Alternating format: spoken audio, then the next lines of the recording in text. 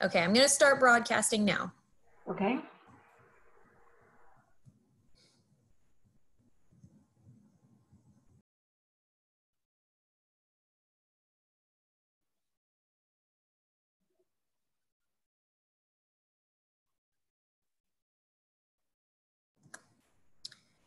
Welcome to the webinar today, folks. I can see we've got a number of folks that are starting to join us. If you would, if you have a question throughout the presentation, go ahead and utilize the Q&A function rather than the chat box. We do have the chat disabled for this webinar.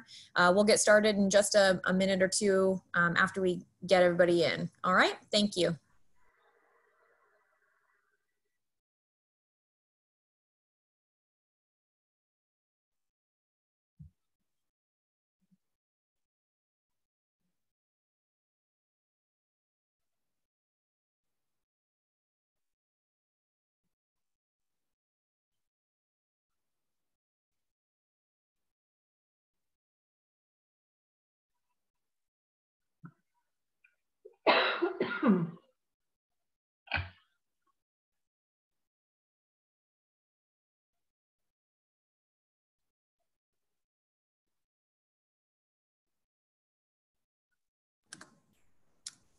Again, welcome to the webinar today, folks. If you're just logging in, we have disabled the chat box, so please go ahead and utilize the Q&A function. We'll be getting started in just a couple minutes. And just so that you know, this is being recorded, so we will be providing this link on our YouTube channel, and feel free to check it out there if you want to review any of the materials or share it with your friends.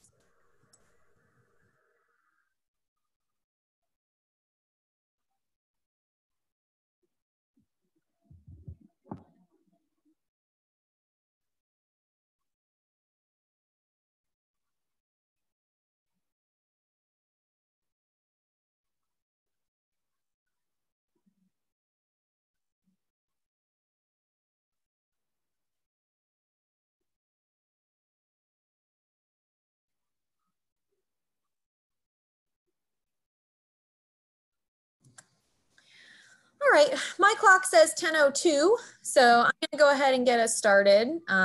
We may still have a few folks kind of logging in here over the next few minutes, but I just wanted to take this opportunity to introduce myself and our program, and then we'll get started on the Herbs for Central Florida webinar. My name is Alyssa Vinson, and I'm the residential horticulture agent for the Manatee County Extension Office, and I have the pleasure of working with our 109 Master Gardener volunteers, of which your speaker today is one, and we also have some panelists that are joining that are also Master Gardener volunteers. And we're part of the Florida Extension Service, which if you're not familiar with the Extension Service, we are a function of the University of Florida, and we take the information that is gleaned from research that's done at all kinds of educational institutions, and we distill that information down and make it relevant and applicable for the people in our communities, with the end goal being to enhance the quality of life for folks in our community. And so that's what we're doing here today. The information you'll hear is going to be based on researched information, and we're happy to answer your questions. Again, if you have a question, please write it in the Q&A rather than the chat box. And if you have any questions after the presentation, feel free to reach out and send myself or anybody at our office an email with questions regarding herbs or other landscape issues. And again, we are recording, so we will put this video up on YouTube, so feel free to check it out afterwards and share with your friends. And with that, I want to go ahead and hand it over to Becky, and she will get you started on your Herbs for Central Florida presentation today. Thank you all. Good morning, everybody. My name is Rebecca Moreland. I go by Becky. It's wonderful to be with everyone, although it's sad not to be able to see you. I usually enjoy teaching this course when I can see you and bring all the herbs out of my garden so you can see them and smell them and really get a chance to get excited by them. As Alyssa said, I am one of the Master Gardener volunteers at Manatee County. My work previously has been in public and preventive medicine. So again, these are crazy times and trying times, but we have to adapt, and that's certainly what we're doing. As Alyssa shared with you, we are part of Manatee County Extension Service. Our local office is located in Palmetto, and I've listed the telephone number there because we do encourage you to call with any questions. Our email for the Master Gardeners is down there as well. So any questions that you may have that we don't get a chance to answer, you'll be able to reach us after that. So as I said today, the topic is herbs for Central Florida, which is where we are. And my main seminar objective is to create an excitement and an enthusiasm for herb garden in Central Florida. It's important, they're easy to grow, they're wonderful to grow. I also hope to talk about several cultural considerations. I mean, how can we make your growing of herbs successful? We'll talk about several specific herbs that grow well in Florida, a couple that don't grow so well, and then I would like very much to share resources and references that may assist you in your endeavors. So that's this morning's topic that we hope to use as well. Before we get started, it's always interesting to think about what is an herb? What is an herb? Is it an herbaceous plant? Is sometimes defined as a plant that forms a soft, tender stem rather than a woody stem.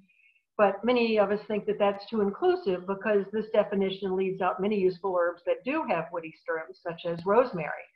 Maybe an herb is a useful plant.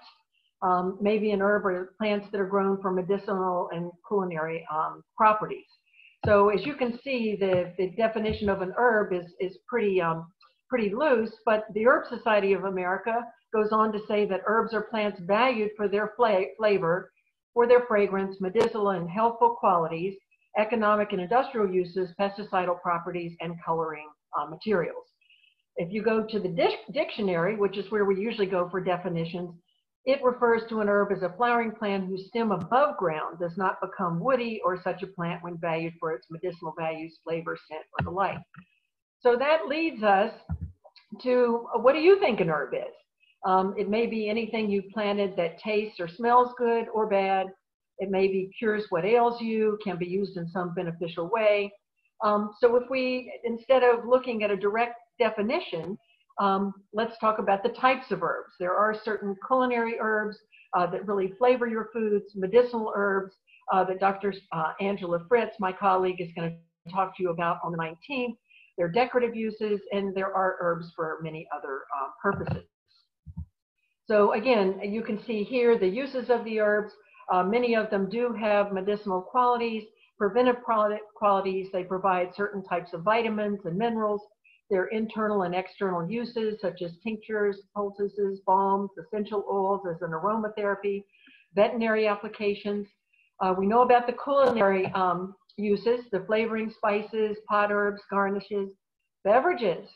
Most of you might be making teas with lemon balm or with mint, and certainly those alcoholic beverages. We know the all mojitos and our favorites with mints, dye plants, coloring agents, mordants, inks, organic pesticides, beneficial insect attractants, complementary plantings that we'll talk about a little bit later, household uses such as cleaners, fragrances, candles, cosmetics, skincare, potpourri, and certainly the industrial applications, which gives us oils, fixatives, and sometimes poisons. So kind of a broad use of herbs and what we consider herbs to certainly be. I want to take a few minutes and poll the audience. I want you to think about, are you growing herbs now or in the past in Florida? And if so, do you feel successful? So Kathy Oliver has put up a polling question. If you will just use your mouse and click on what your answer might be. We're going to give it a few minutes to see if we can get your responses in.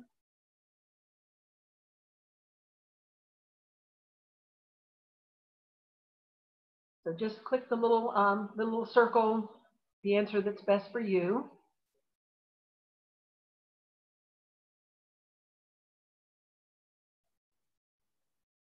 How's it looking, Kathy?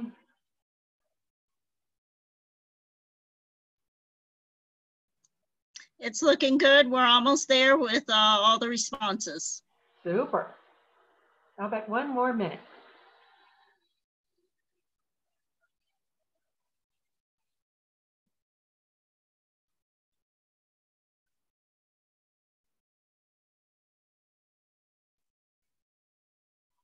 Do you have the results? Oh, there we go. So many of you are growing herbs, as you can see there. You see the percentages, and then people are mainly moderately successful. So again, I hope to begin to change that and get everybody get the not at alls out of there, and then make sure that we're in pretty good shape to grow herbs. Some of you are growing a few pots. Some of you are growing them in the landscape, certainly as well. But I'm a firm believer that herbs are a great choice to try to grow, even if you're new to Florida, new to our climate, new to our cultural conditions down here. But know that herbs are mostly low maintenance plants. They're pretty easy. They usually require little care after you plant them. Many of them are drought tolerant, so it's not so hard to take care of them. They grow in most soils. Some have to be a better draining soil. Some have to be a little bit more of a nutritious soil. They don't require much fertilizer, usually just a little bit of fertilizer when you first plant them. They're rarely bothered by plant pests, and many times they encourage beneficial pests into our garden, so they're very eco-friendly. So again, it's a wonderful choice to really begin to explore growing herbs in your landscape.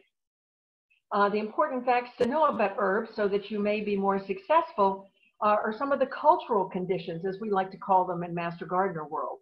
We'll talk about the growth cycle. Is it an annual, a biannual, a perennial? Propagation techniques. How can we get more out of our herbs? Spacing.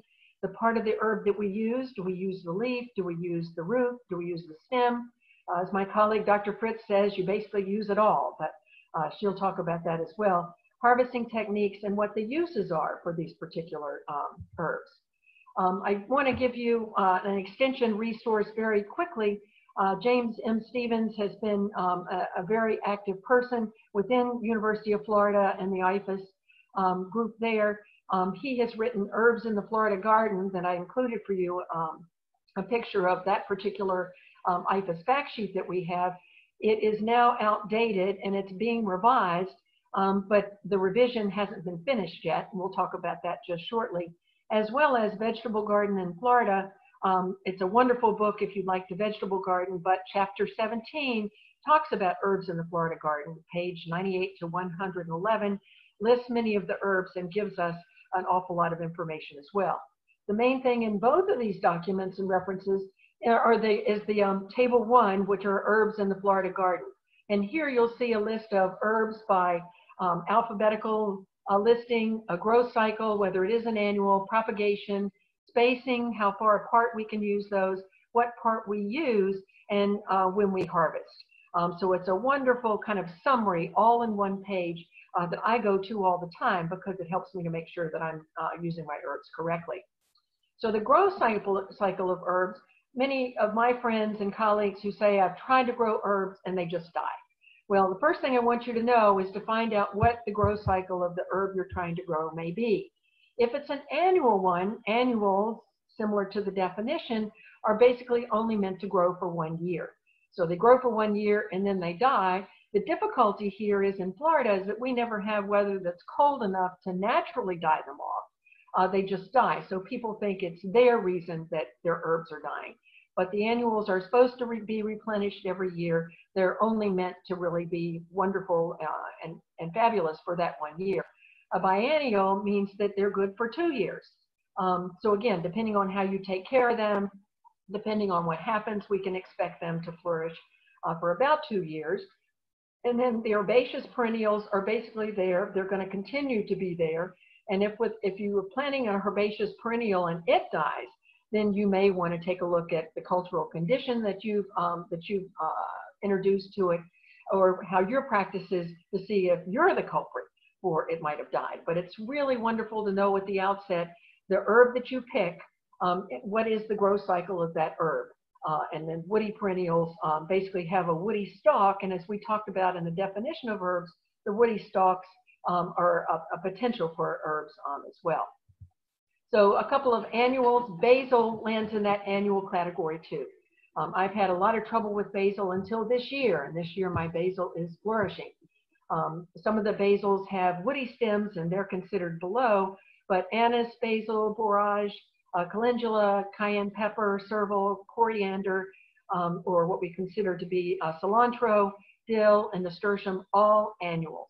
They're basically only meant to exist for about a year. The biannuals, though, burdock, caraway, curly, or English parsley, they should be able to thrive for 2 years, especially the parsley that we see. So it's nice to know that every 2 years you're going to need to replace that or replenish that as well. So you might plant some 1 year and then next year plant another one so that you've always got herbs that are going to be in your garden. Herbaceous perennials may include aloe, chives, comfrey, fennel, garlic, lemon balm, lavage, marjoram, mint, oregano, sage, sweet woodruff, tarragon, thyme, and yarrow. So all perennials that should indeed last over the years as long as you take really good care of them. And the woody perennials, if you will, bay, coffee, eucalyptus, fennel, geraniums, lemon verbena, lemon balm, rosemary, passion flower, African blue basil, and roses should continue to last in your garden for a while. I included a woody rosemary that's in my garden. My husband gets angry because it grows so well. It grows into his palm tree. But once you can find a good place where the herbs are happy and thriving, they will continue to grow. So the woody perennials usually have some type of a woody stem that we use as well. What about light? How much sun is required? Most herbs do enjoy full sun, or at least some piece of full sun, but others are quite shade tolerant. And we'll talk about this when we get to each one of the particular herbs.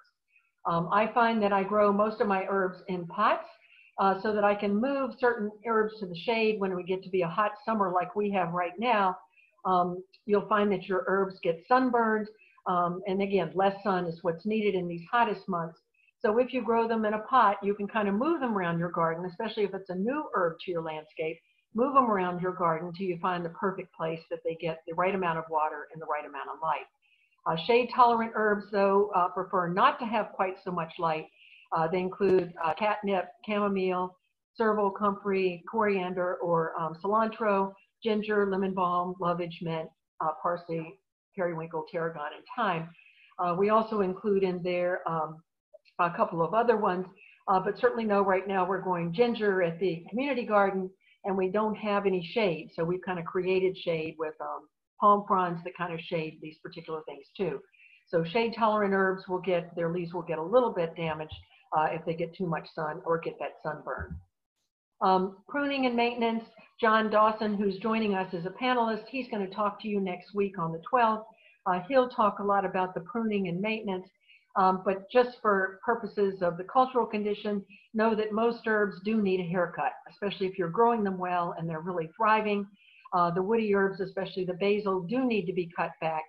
We usually cut back the main stem and pinch the branch tips to make it bushier. Just know that anywhere that you cut them, that begins to be the growth point. So you can actually sculpt your herbs to form the shape that you want, or to indeed, the more you cut, the more you get. So harvest your herbs often. I just find I go out to the garden when I need the basil or I need my thyme, pick it, and you've got fresh herbs that are just wonderful.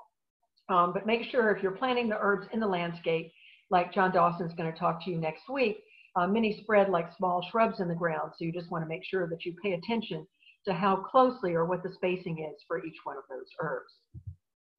I want to mention just for a few minutes companion planting. Some people think that it's not that important, but I found that it is nice to begin to pay attention to that. It's helpful if you think of building good plant communities, plants that tend to help each other. When you plan your garden, time-tested garden wisdom holds that certain plants grown close together become helpmates, if you will. We're still working on the research that supports this, but science does confirm that some plants bully each other. They don't like each other, and therefore they don't help each other to thrive. Certain plants grow rapidly and they crowd others and take more than their fair share of the water, the sun, and the nutrients. And some plants actually exude toxins that retard plant growth or kill the plants. So it's nice to know that too. So if you take a look at a couple of the examples, I've got the good companions on the left of your screen, the bad companions on the right. Basil, if you will, has a number of good companions. Basil and pepper and tomato and marigold, they help each other to thrive. Parsley likes tomato as a buddy, but fennel, interestingly enough, as wonderful it is, most plants don't like fennel. So if you're thinking about planting fennel in your yard, you may want to put it somewhere that it's not around other plants, so it'll do pretty well. Sage, on the other hand, it really likes rosemary, cabbage, and carrots, but it's not a good companion for cucumbers. Dill likes cabbage, but it doesn't like carrots. So you begin to see the difference as far as thinking about where you're going to plant things and where you're going to place them. This information is a fact sheet that we now have at the Extension office, but the data is courtesy of the Texas Agricultural Extension Service. To finish up, the scent of flowers and herbs as well as the change up in color is thought to confuse pests. Excuse me. So sometimes it's nice to include these strong scents and color in your garden because they attract good pests and they also can attract good insects and they confuse the pests that you don't want there. Interestingly enough, in a seminar I went to or I participated in Sarasota last week, they talked about the fact that strongly scented marigolds, if you plant those now in your garden, they actually repel the nematodes because the nematodes can't stand the strong smell of marigolds. Certain flowers and herbs attract these beneficial insects into your garden, the bees, the butterflies, wonderful types of pollinators. Many longtime gardeners swear that growing certain plants together improves the flavor as well. So garden wisdom and experience supports these traditional beneficial plant companions. And I advise you keep a journal of your experience. I mean, see how things grow and see if this really pans out in your garden. Lastly, there's a second part to this, the herb companion chart. It gives us the good companions of herbs as well as the pests that may be repelled. So basil, again, is a really nice one. It's a good companion of tomatoes, and what goes better than tomatoes and basil? And it repels flies and mosquitoes. Mint likes cabbage and tomatoes, and it repels the cabbage moth, aphids, and beetles. Nasturtium likes radishes, cabbage, curvets of all types, fruit trees, and it repels aphids, squash bugs, pumpkin, and beetles. And rosemary likes cabbage and beans, carrots, and sage, and it repels cabbage moth, bean bug, and carrot fly. So hopefully there is some knowledge that we have there, whether it be tradition, we're constantly gathering research that tells us a lot about this too. So this is what the two pieces look like. I think Kathy Oliver will send you the list of resources that we have and references, as well as PDFs of this information too, after the seminar. So let's look at some of the Florida herbs.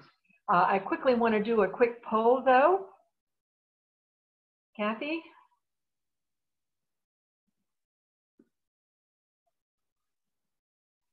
There we go. So if you'll just mark with your mouse, which is your favorite herb on the list? Hopefully have one. What's your favorite herb on the list? There are lots of nice ones: basil, cilantro, dill, mint, oregano, parsley, rosemary, thyme. We're going to talk about a number of these, but tell us what's your favorite. We'll give it about one more minute because I'd like to talk about a number of these herbs.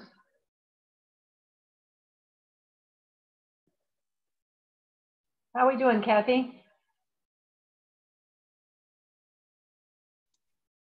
We are looking good. I'm just going to wait about 15 more seconds and then show you the results. Super. Are we going to guess? Wonder what everyone's favorite herb is.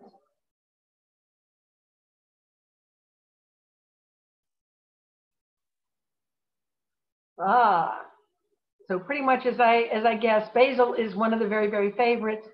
Cilantro comes in second, which I'm not surprised about. Rosemary down there is a pretty popular one, certainly as well. So you can see, needless to say, I anticipated talking a little bit about basil as well. So again, that gives you a feel for who's growing what and who seems to like what.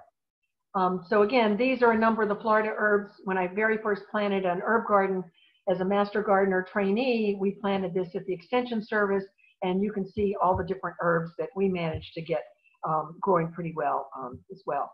So basil, the #1 hit on what's everybody's favorite herb. There are multiple types though. There's sweet basil that you see at the top. There's African blue basil that you see with the blue spike down there at the bottom right-hand corner. Lemon basil, opal basil, all different types of basils. The African blue basil down towards the bottom is more a woody type of a plant. It's not so much used for cooking, but just know it's a wonderful, wonderful pollinator plant. So most of the basils are annuals. They're only going to be good for 1 year. Then you're going to have to at least plant more seed or plant new plants. But again, it grows from seed planted about 1/4 of an inch deep in early spring or fall. Basil doesn't necessarily like the hot weather that we have now, but as you can see, it's used really strongly in salads, soups, and most anything Italian. To the right there is my mom's favorite recipe for shrimp soup that's heavily got basil. That's one of the fragrances. It's one of the herbs that we have. But know that University of Florida has done an awful lot of research so that there are plant diseases that are frequent with some of the basil as well. So just know that there are a number of problems and symptoms that can show up, but our cultural controls can kind of help us to control this. Downy mildew appears as yellowing of the leaves. It's concentrated in the middle vein of the basil leaf. So try to use disease-free seed that as the pathogen is known to be transmitted in the seed, and then reduce leaf wetting. If you're going to water the plant, water just the soil and try to avoid getting the leaf. So avoid overhead watering. Leaf spot are those dark spots on the leaves and dead areas within these spots causing a shot hole type of an appearance. But know that these particular holes, the spores, are water splashed from diseased tissue. So certainly remove the leaves that have this leaf spot, but don't throw them on the ground. Throw them away, because if you throw them on the ground, then as you water, these spores are going to be water splashed back up. Sow seeds in sterile containers, reduce leaf wetness, increase plant spacing to increase the airflow so that we can, again, decrease the wetness that we see on the leaves. Bacterial leaf spot, water soaked and dark spots on the leaves. Wet stem rot may occur, and the bacteria may be seed-borne. So it's back to the same cultural control. We want to be sure that we water appropriately.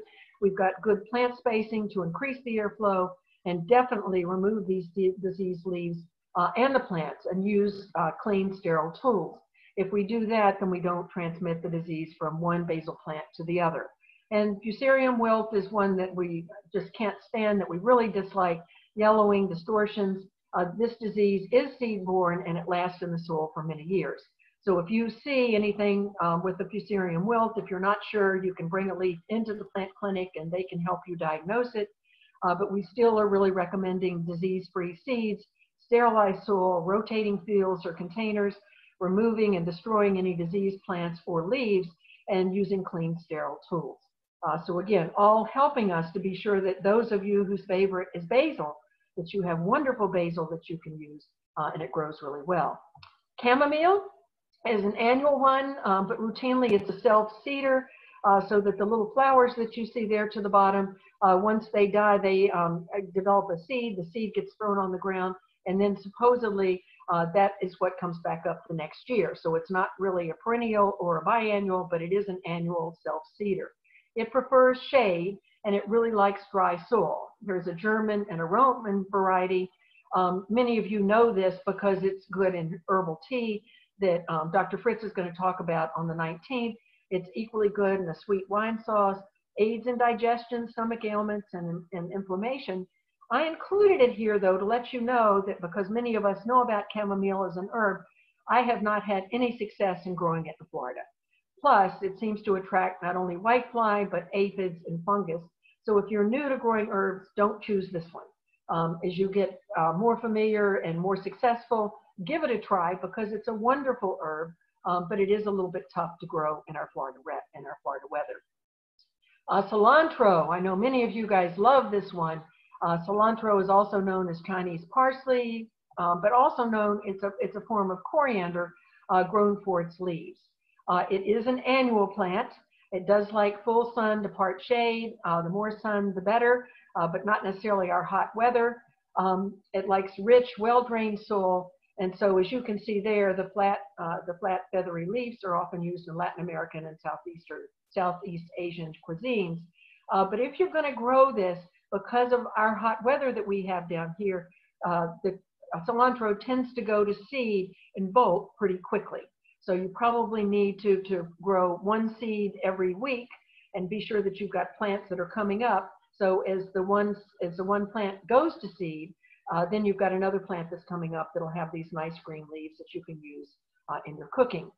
Once it goes to seed, know that the seed, as you see there at the bottom of the picture, is referred to as coriander. And coriander is a wonderful seed that can be used itself in many Indian restaurants and Middle Eastern restaurants. They actually will show you a bowl of coriander, and you basically eat the coriander seed because it gets rid of garlic on your breath after you finish the meal. So that's a nice one to know too. But cilantro is coriander, especially once it gets to be the seeds.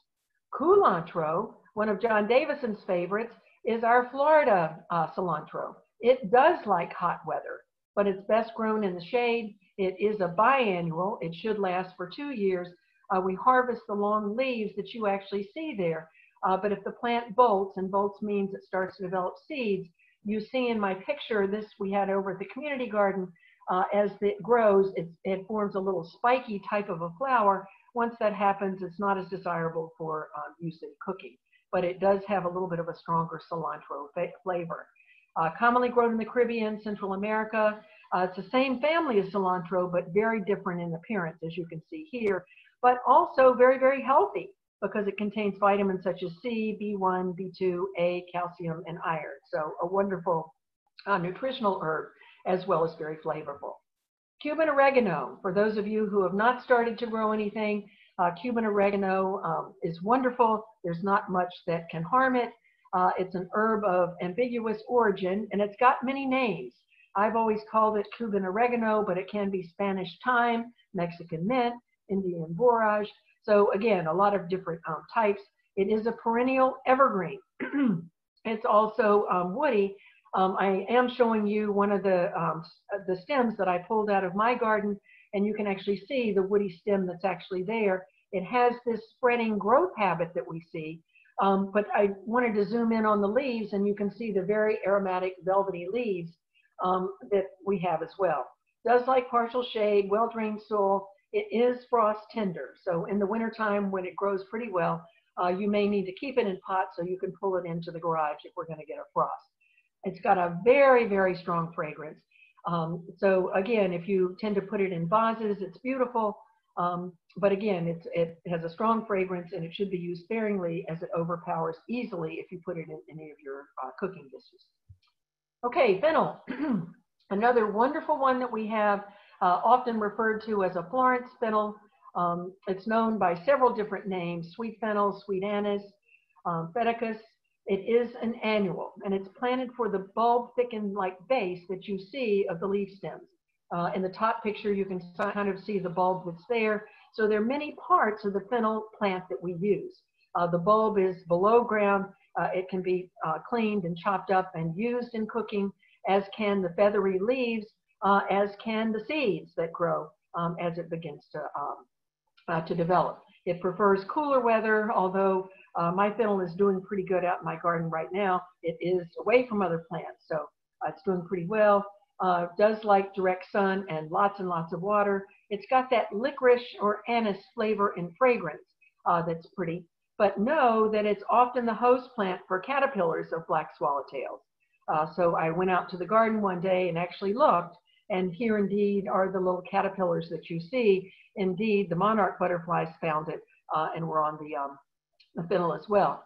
I do find it such a pretty plant, and I love to plant vases inside my home. I had a number of these feathery things inside my house, and all of a sudden looked down one day, and lo and behold, the little caterpillars showed up. So out they went to make sure that they could live and form more butterflies. So, but just know you may have to share your fennel with them. Lavender, another wonderful one. We mainly know it for its fragrance. I don't find I use it that much in cooking because it kind of, to me, has a soapy-like taste, but it's got a wonderful fragrance. It's mainly known for that fragrance, and it's believed to be an important relaxing, calmative herb. So if you put it in a little cloth satchel, keep it by your bed, chances are it'll really help promote sleep. It is a perennial. It should continue to live year after year after year, but if you're new to gardening, do not choose lavender. I sometimes find it hard to grow. In fact, I was excited because I finally had lavender growing this year, and now it's dead. So that's because of me You do find that it prefers very, very, very dry soil and direct sun. And Kathy Oliver has suggested to me that it also needs to be very pot bound. So it's important to grow it in a pot so you can move it, but also because it likes to be in that pot bound. It's often dried to preserve the scent, and it's used to help sleeplessness. So it's a wonderful herb, but best to kind of buy sprigs. And again, just don't think that you've done something wrong, because it is a very difficult one to grow here in Florida. Lemongrass, another wonderful one. It's an herbaceous perennial. It grows like crazy. It's originally from India. It's grown for its lemony fragrance, likes full or part sun, but use care. As you can see at the bottom, this will grow to be 3 to 5 feet tall. If you look, I had planted some lemongrass in our herb fountain that we have at the Educational Gardens over here in Palmetto. I thought I needed something tall to accentuate the tall part of the fountain that we planted. And lo and behold, it gets a foot tall, it gets 2 feet tall, but it can grow very, very tall. So just make sure wherever you put it, you keep an eye on it. And when it gets too big, you find a nice place that it can really expand. As you may recall, we use it a lot in Thai style soups and curries. We harvest the bottom stalks and peel off the outer layers, and then use the inside to flavor, lemony types of things as well. So lemongrass is a nice one to really think about in your Florida garden. Mexican tarragon, one of my favorites. Mexican tarragon, as you can see, nice spiky leaves. The more we tend to brush the leaves and get the oils going, the more we can smell it and appreciate its fragrance.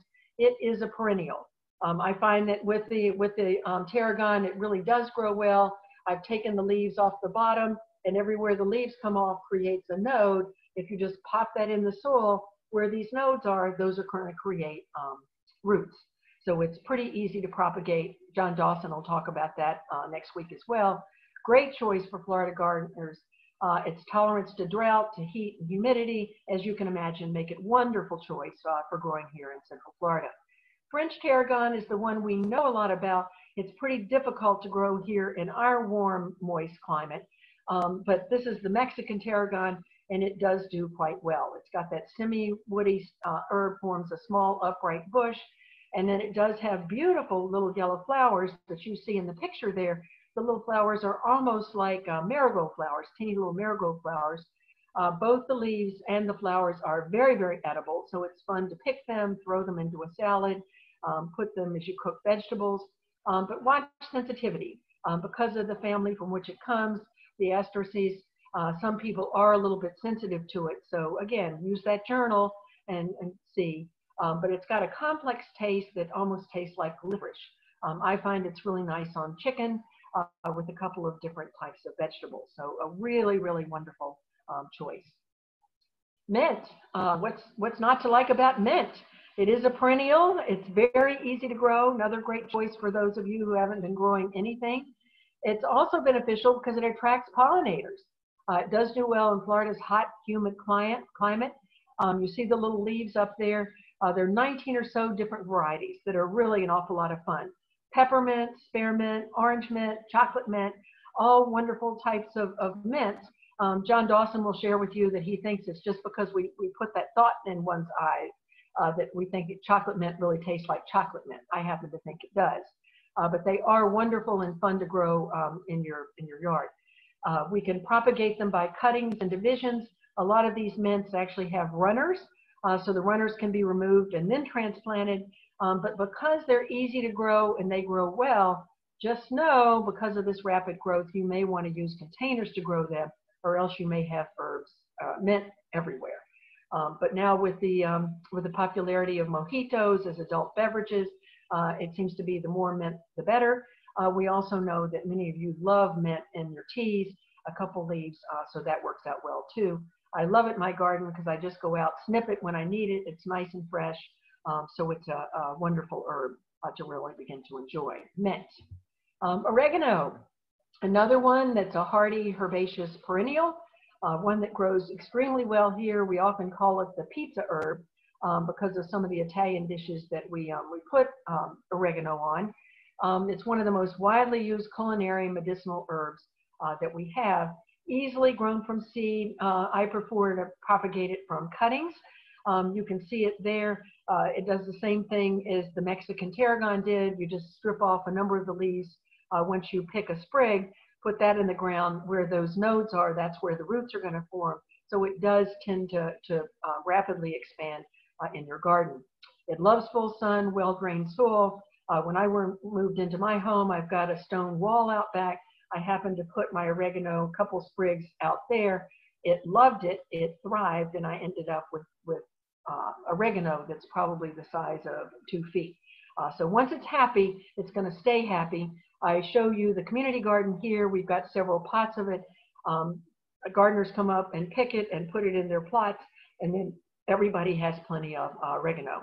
Traditionally used to help with infections. So an interesting side effect of oregano, a very popular herb, also used as a food preservative, and it's a must if you're going to make spaghetti, any type of Italian food, especially if it's fresh. It really has a delightful flavor in all these Italian foods. So oregano is a good choice. Parsley, 2 main types, curly leaf, plain flat leaf varieties.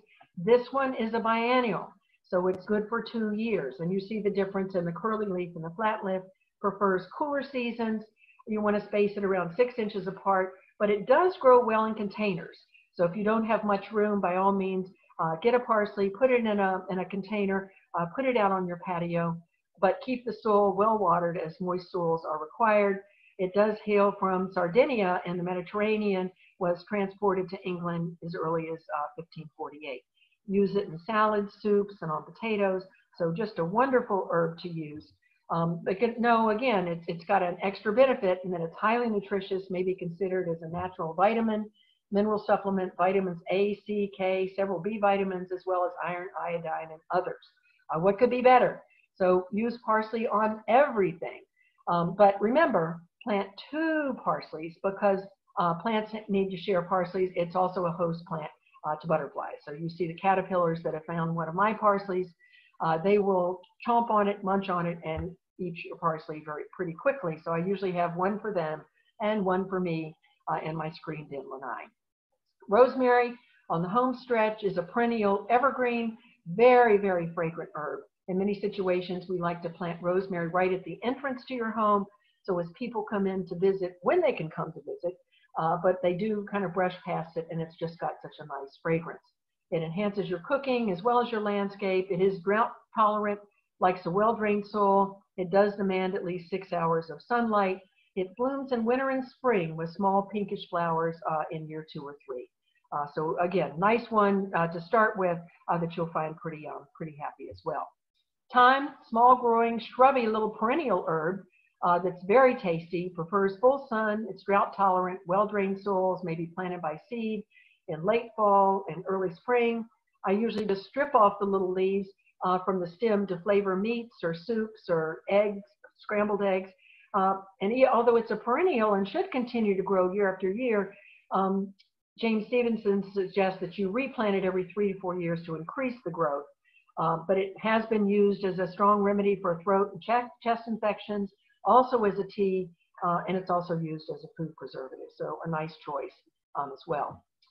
But are these the only herbs for Central Florida? Absolutely not. I only introduced to you a couple of them, but I challenge you that grow a couple of these easy herbs.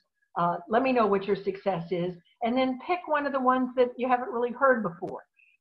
Research it, find out what the cultural conditions are. Is it an annual? Is it a biannual? And then see how it grows. I know Angela Fritz, Dr. Fritz, will talk to you on the 19th. Dandelion is one of her favorites. We don't have a whole lot of dandelion down here in Florida, but it will grow. Epizode is one of John Dawson's. Garlic grows below, and it's a questionable whether or not it'll grow, but it's in part of our University of Florida literature. Lemon balm is one of the other favorites as well. So again, so you can find information about all of these. Know that the University IFAS and the EDIS, the electronic data, is basically in transition right now, so that there's several places you can go to find information.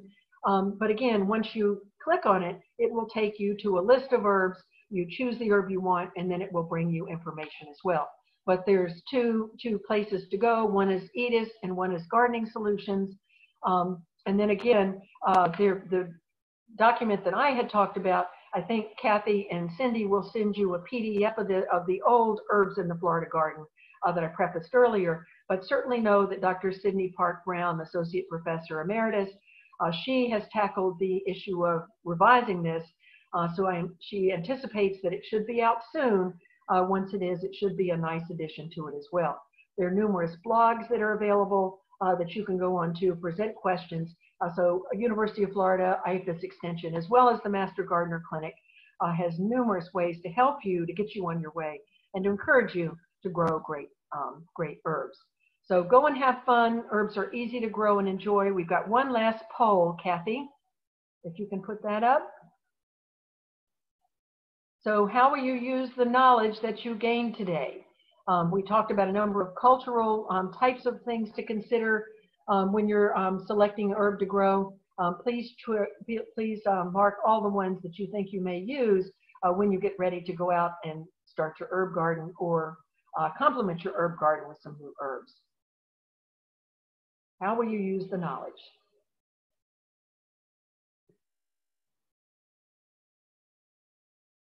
Does it need sun? Does it need shade? Or I hope the information was helpful, but if it's not, so be it. How are we doing, Kathy? We are almost there. Let me give it 10 more seconds and Okay. I'll close the polling. Okay. So just mark all that apply.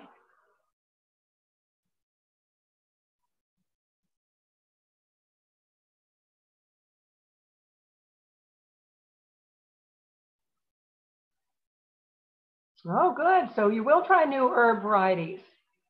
Super, super. I'm glad to hear that. So again, as you can see there, the purpose was to basically share an enthusiasm and excitement about herbs. So I'm glad to see that you all will do that certainly as well. As you can see here, they're easy to grow. Some herbs grow well together. This is one of the earth boxes that we have that we use, that we've planted a number of different types of herbs. So again, in this crazy time that we're all in, hopefully next time we get together to talk about herbs, it'll be in person. We can really share the fragrances, the leaves, the taste, but stay safe and be well. We've got a number of herbs in salad tables, and this is an herb garden that we have over the community garden. And this last one is one of the ones that the Master Gardener class a year or two ago actually took and recycled old bottles. So as you water the very top of this, you can imagine that as you water the top, it's going to water all the herbs below that. So several different ways in which we can make sure that we've got that as well. But keep in touch. Let us know how your herb garden grows. Visit our educational gardens when it becomes safe, because we've got a number of different examples that we have. I always love to hear from you, and I'm always happy to help. But thanks for your attention, and thanks for participating. Kathy, I think we've got a little bit of time for questions. Yes, we have a few questions in the Q&A. If anyone has questions, please put them in the Q&A box. Our first question is, what types of containers do you recommend as best for growing herbs on the lanai? What size, what material? Well, it depends on what size plant you grow. I think some of the clay pots breathe a little bit, but you may have to water them more versus any of the ceramic containers or the plastic containers. You do have a choice.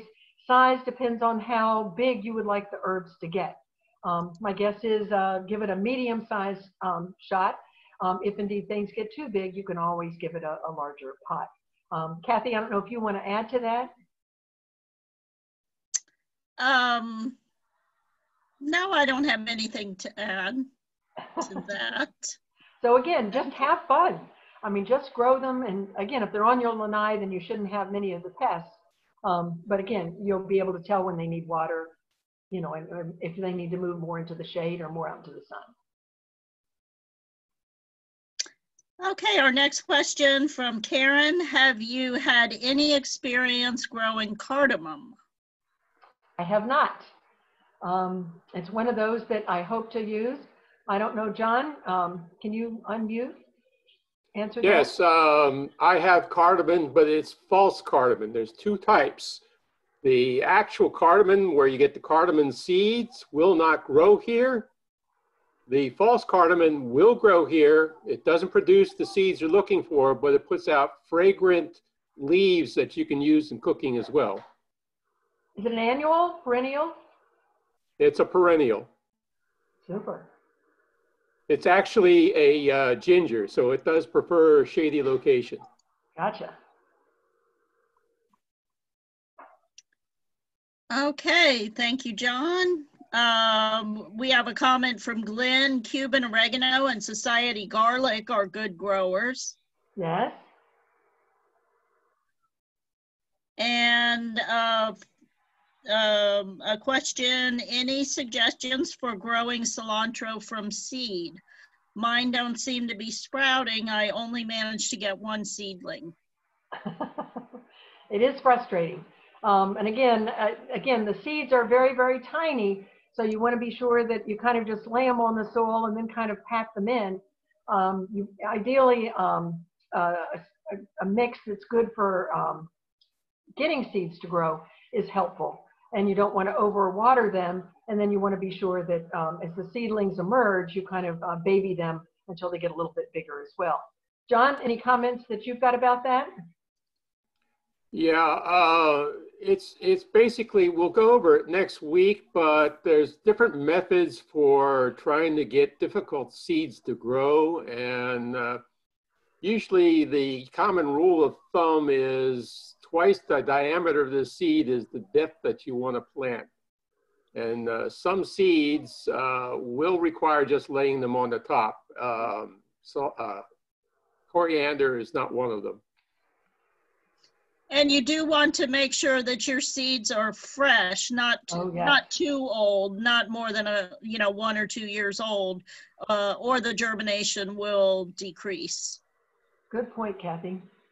Also, if you collect your seeds from last year and you did not allow the seeds to actually dry on the plant as the plant is dying, it probably will not germinate properly.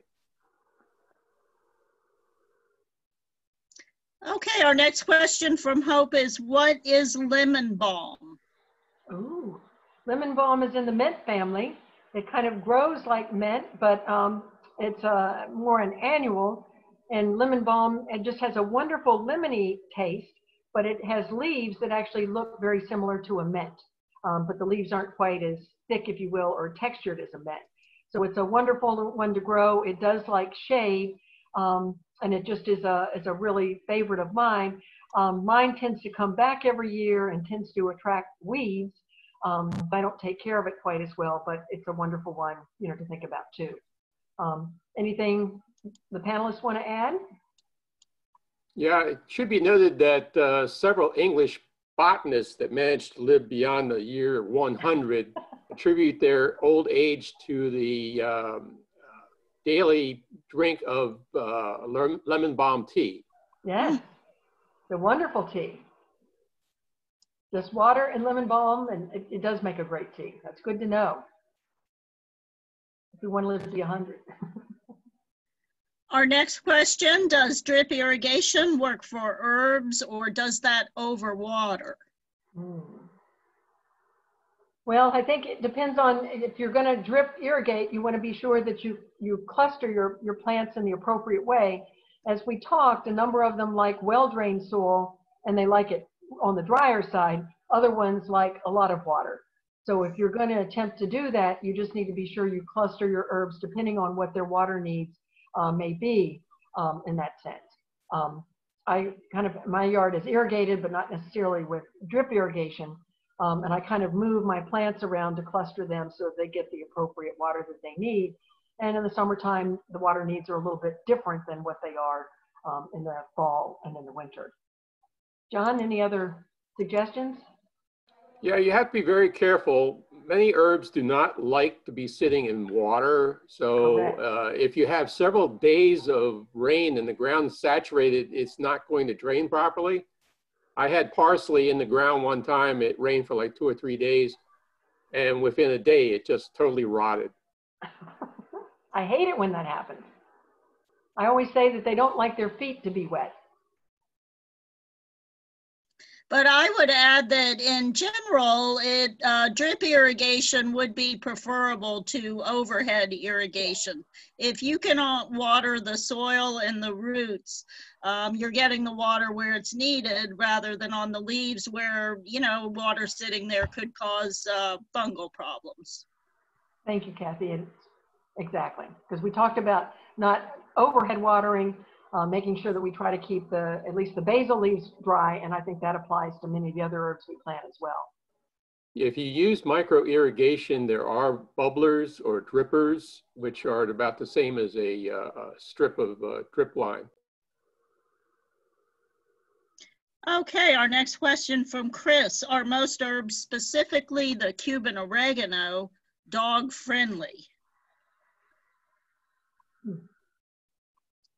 Well, humans can eat them. You know, I'm not sure I know the answer to that. John? I think you would want to avoid anything in the onion family. I know true. those are not good for pets. The alums. The alums, yeah. Alliums. Yeah. Because they're overly fragrant and they're very strong, most dogs do not prefer to fool around trying to eat some plant that has a really strong scent. I know all my herbs have been protected by their scents. We had deers marauding through our neighborhood because of the construction. They ate my hibiscus and just about anything else, but they left all the herbs alone. There you go. What are the uses for lemongrass? Mainly in Asian types of cooking. I think Dr. Fritz is going to talk about that the 19th, but lemongrass has a lemony, kind of spicy taste. So in a lot of Thai dishes, Vietnamese dishes, lemongrass is pretty nice. It's also a wonderful landscape plant in the sense that it grows pretty tall and it's got nice feathery leaves, and it doesn't require much attention to continue to thrive in your garden. But it is a nice one. Okay, have you ever tried growing cinnamon here? I know it's more of a tree than an herb, but I've heard of people growing it well. Well, when we were in Vietnam, it grew well, but I don't know of anybody's experience here in Central Florida. John? Yes, you can grow cinnamon trees here, but you have to remember it's a tree and it comes from the bark, and it's going to take a while. And do you guys talk about that in the rare fruit tree group that makes? Yeah, we get some questions now and then from rare fruit, but it actually doesn't put out a fruit. So, you know, cinnamon is from the bark itself. Bark. Exactly. In Vietnam, they actually have tarps laid out and they dry it all near the streets. So it is pretty wild to see them grow it and harvest it. Which herbs do I need to fertilize more often? I think the perennial herbs can use a little bit of fertilizer. If they're in pots, we don't have to worry about the fertilizer ordinance that we have here in Manatee County. I think most of them were looking for the green of the herbs. So usually it's a balanced fertilizer. I think John's going to talk about this more next week. But it's just one of those that the three numbers that you see, 666, 10, 10, 10, one of those particular fertilizers. Or if we're trying to encourage the leaves to grow, it's that nitrogen component that we're looking at as well. But most of them do fairly well. But I think if you've got a perennial that's doing really well and you want to continue to have it do well, just a little bit of fertilizer may indeed help. But it's not like a vegetable. You don't do it on a every month basis.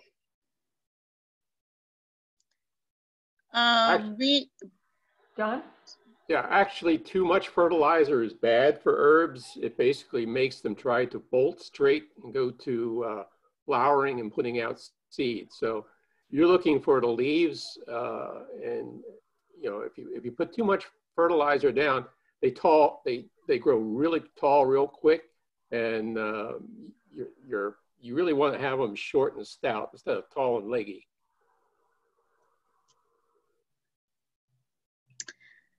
Rita says, I have a curry tree in a small pot. Any thoughts on how to handle it? Did you say a curry tree? Curry tree. Yeah, Curry curry leaf. John?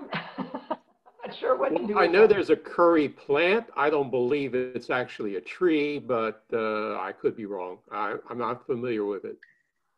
We'll have to do some research. We'll have to go to one of our reference points and see if we can find and learn more about it. I have seen them growing in pots. I think they do well in the ground as also. They are one of the ones that likes it drier and sunnier.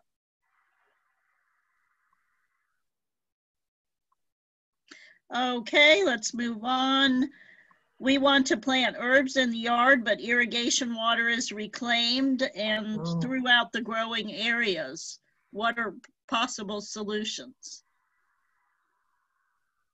Well, position may be one. Having your herbs in pots to allow you to move them around the garden may help you to find a better place, where they'll do a little bit better. Certainly, if you're going to pick the herbs, you want to be sure and wash them well. Once you are you going to use them in your cooking. But that is kind of a tough one, but not impossible.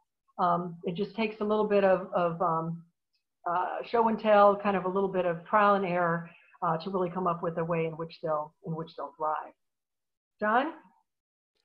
Yeah, if you're going to use irrigation from reclaimed water, it's just best to wash before you actually put it in your recipes or eat fresh.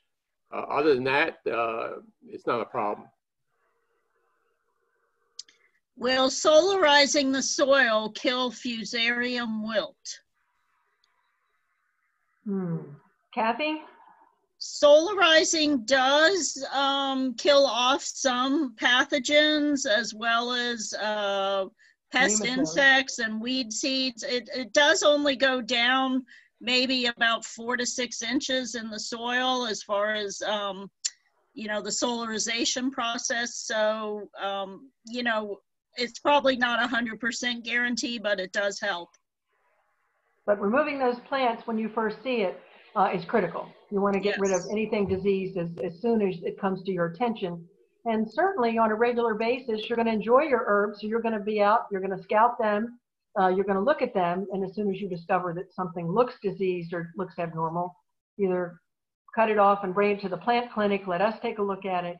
But we don't want that in the garden. And so we try to decrease and minimize any kinds of exposure that you may have.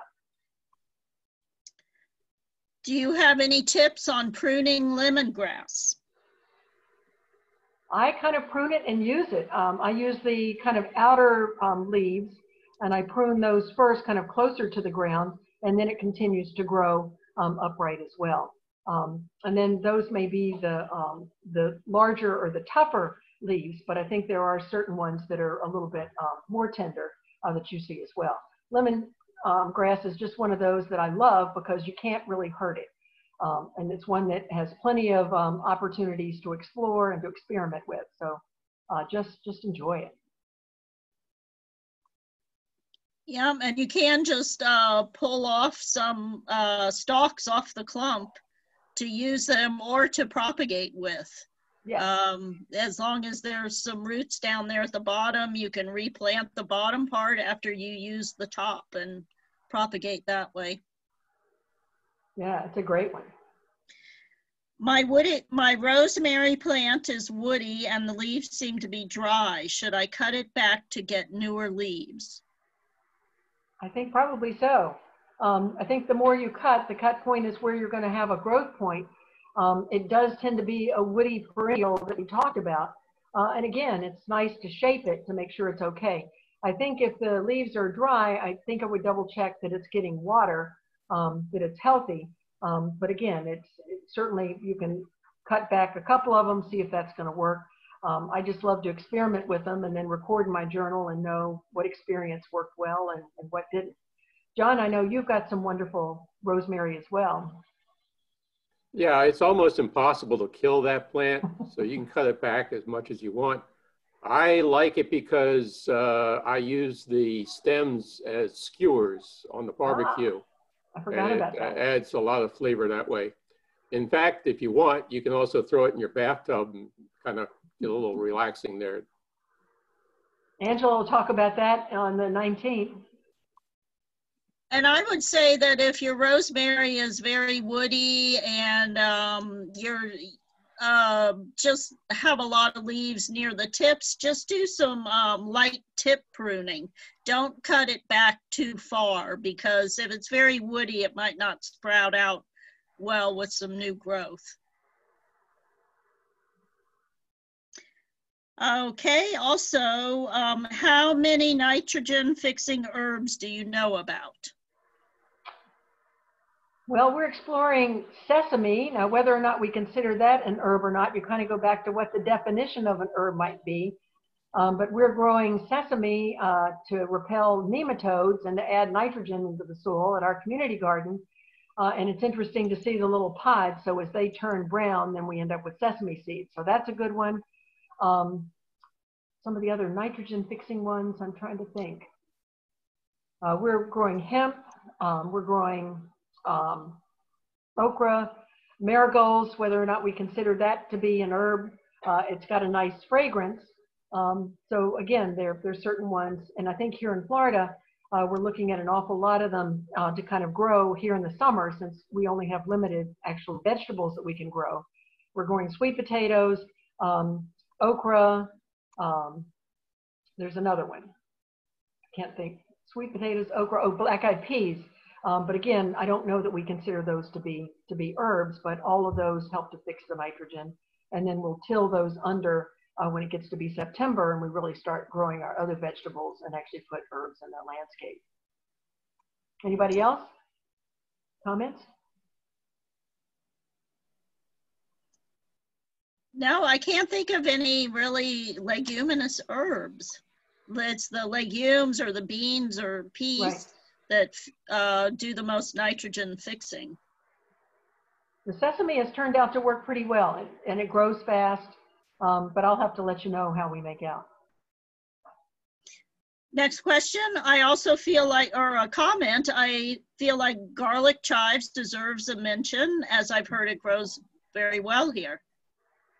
It does. I will share with you that I like the regular chives.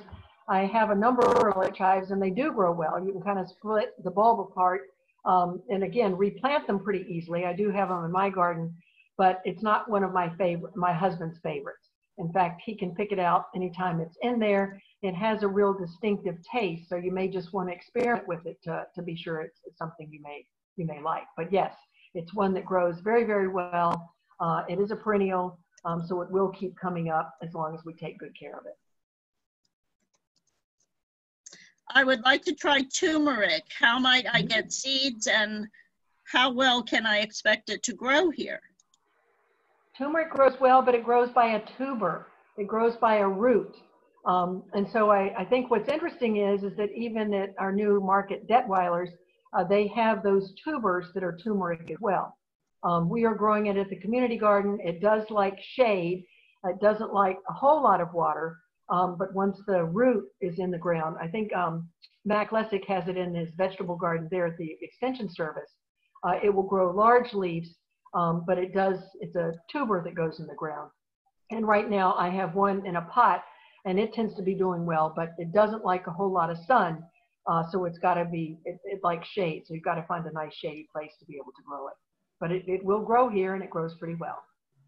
Do you know any place to get turmeric plants is another question. I have several varieties of turmeric. I've been growing it for over 10 years. It puts out a beautiful flower the second year. And basically what I've been doing is you can go online and get it, or you can go to a health food store to start out.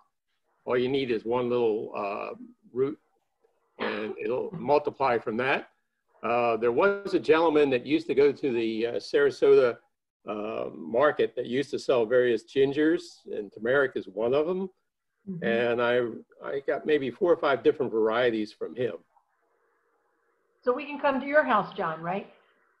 Yeah, that's true.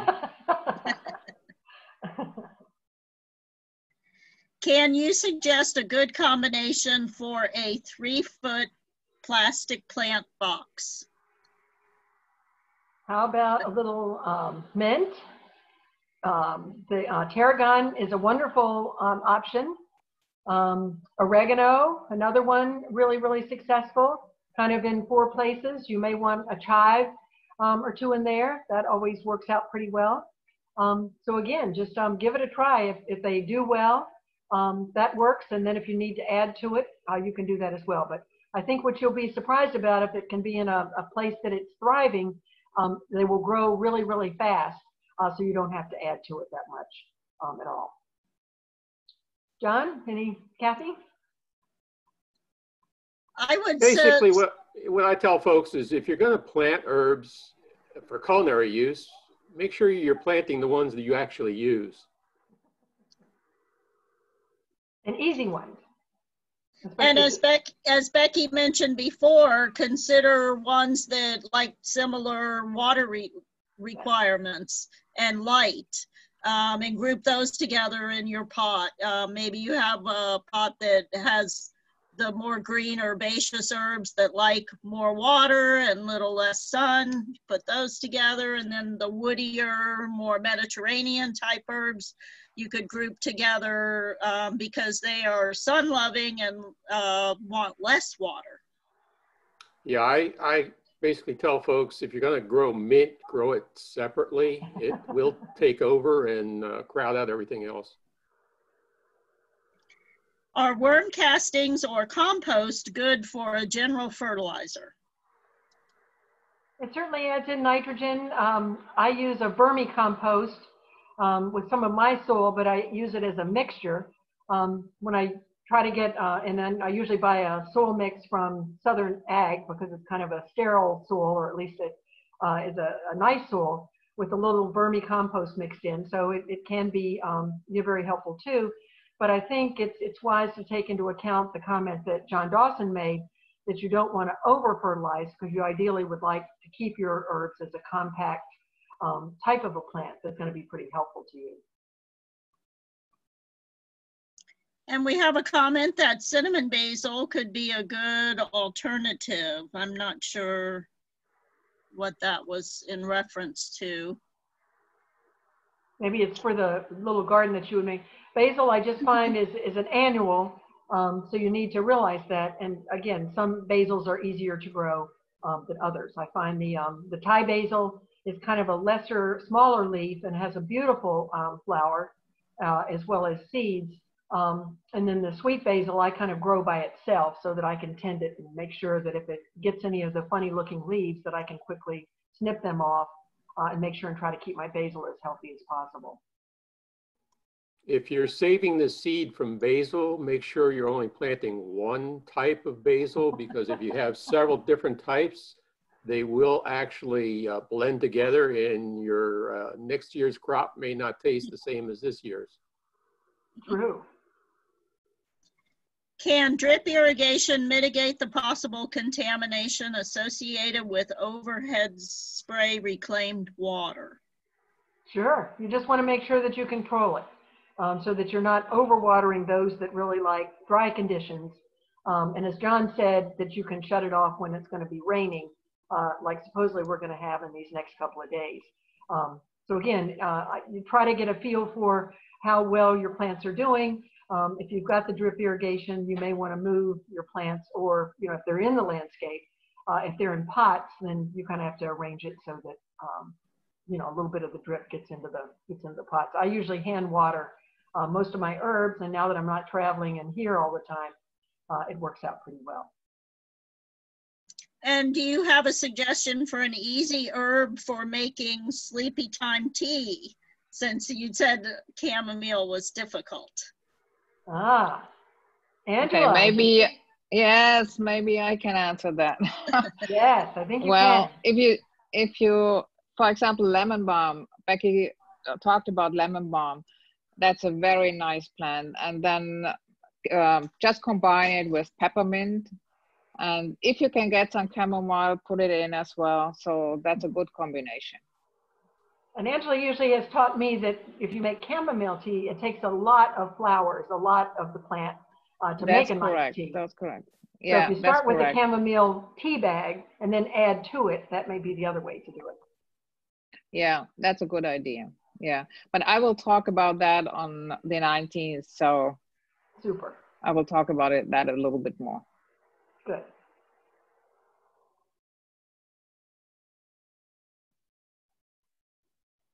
Doing pretty well, Kathy? Oh, she's muted. Sorry, I was muted. Our last question is, what community garden are you associated with? I'm at the Manatee Square Community Garden, which is over where the Florida Department of Health is. We are wedged in between the Health Department building and the Women, Infant, and Children building. We have about 25 plots that are there. We just expanded the garden. So in September, end of August, we'll start to get ready for our fall September.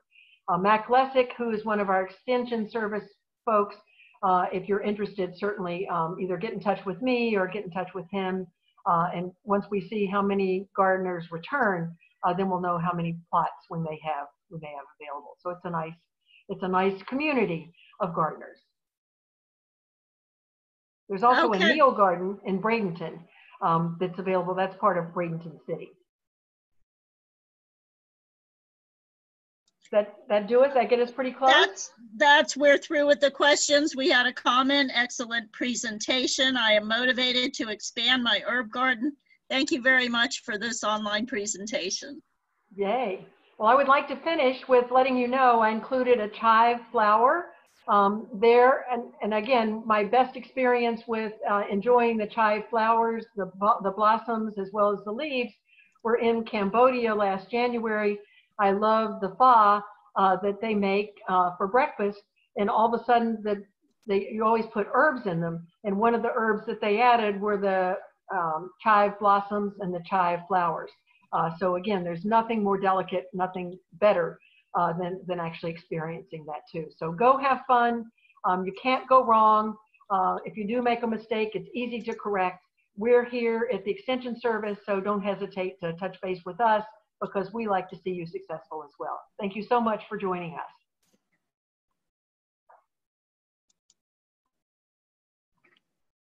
Does that do us, Kathy?